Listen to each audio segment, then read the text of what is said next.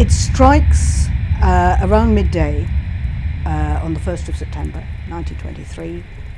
All the seismological records show that it is one of the most major quakes to hit that part of Japan throughout the centuries. And the epicenter of the earthquake is not that far off the Japanese coast, so these areas were in close proximity. It strikes at a time when many Japanese were cooking, preparing their midday meal, which exacerbated the potential for a fire. And I think the reports suggest that within about 5 minutes of the earthquake happening, fires had already erupted at around 15-20 places across Tokyo. So it was not that you've got one fire which then spreads, like the Great Fire of London. You've got them springing up everywhere, and then ultimately, the extent of that was such that you got these great firestorms, and they're completely irresistible. If you look at the pictures that we have of the devastation, it's pretty horrendous. So the fire claimed far more lives in both Tokyo and Yokohama than did the earthquake itself, and the estimated death toll is, we don't know exactly, but everybody agrees that it's well over 100,000, and some estimates have said 150,000. As far as an economic historian is concerned, I think there are a number of ways that you could play it. The way that's probably been most pursued is, what does this kind of disaster and destruction on this scale mean in terms of longer-term growth trajectories? Does this kind of disaster provide an opportunity for sort of reconstruction, retooling? Maybe you can make your industry more efficient. An argument that has often been made in relation to the Japanese and German economies at the end of World War II. But one thing that they have not really done, and which is what I'm most interested in, is what this kind of enormous exogenous shock does to the operation of markets for different items, different commodities. And in conjunction with that, what are the sort of psychological effects? What sort of response does it evoke from the people who participate in market interaction?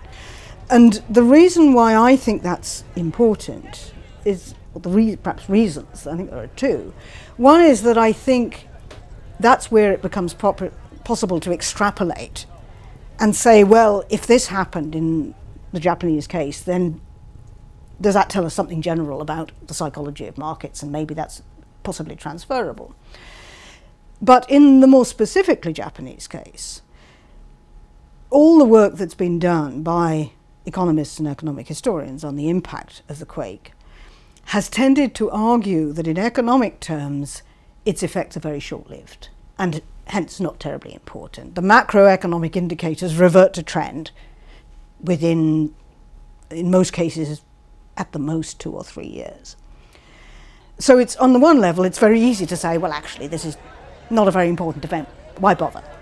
But on the other hand, if we look particularly at the more micro aspects, that will help us to understand why that happened. Because I think what happens over the 2 years after the earthquake, before the macro indicators revert to trend, probably help us explain why they do that. Because if you, for example, you envisage a 2-year period during which there was complete mayhem, that's not going to revert to trend within 2 or 3 years. So I think what happened during that short term is actually critical to understanding why overall the earthquake may have less effect on the economic trajectory of Japan than it might have done.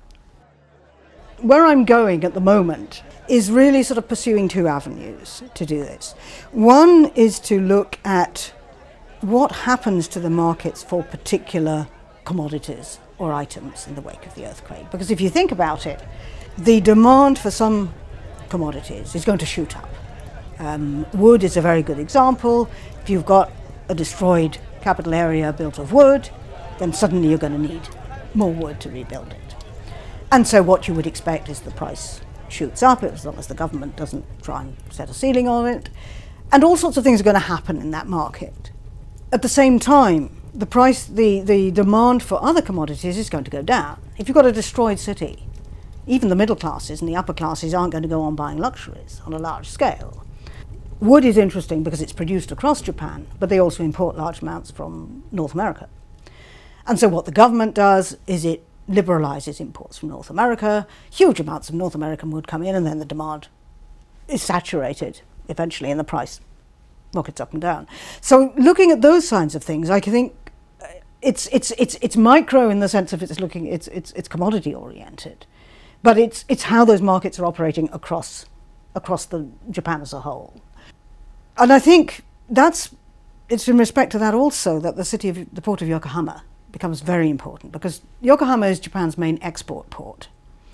And so what all the exporters do is they move their business westwards to the port of Kobe. Kobe wants to keep what they've just got, and Yokohama wants to rebuild and take it away from them again. So there's this very, very interesting debate in which I think raises the whole issue of how far is one person's disaster or one area's disaster somebody else's opportunity. In the end, Kobe loses out. I think economics is often separated in people's minds from compassion. I mean, there is an enormous degree of compassion, there's no question about it. And across Japan, and indeed across much of the world, people band together and donate goods and all sorts of things to support the victims. But when it comes to private trade, people have to make a profit. They have to make a living, they have to make a profit. If you trade and give your goods away for free, you're not going to make a profit and you're not going to make a living. Therefore, you make decisions. Unless you carry on making a profit, you're not going to be good to anybody. You won't have the goods to be compassionate with, or the money to be compassionate with, if you don't make a profit. You won't be able to employ people if you don't make a profit. And those poor victims in Tokyo who've lost their jobs because their factory's been destroyed need to be employed. You know, I'm finding that one of the most interesting things which comes out of this often quite sort of prosaic literature is the psychology of how traders operate in particular, but how people in general respond to this. Many people across Japan, in their response to the quake, they want things to go back to what they were before. They have an opportunity for change in many cases, and in most cases they appear not to want to take them.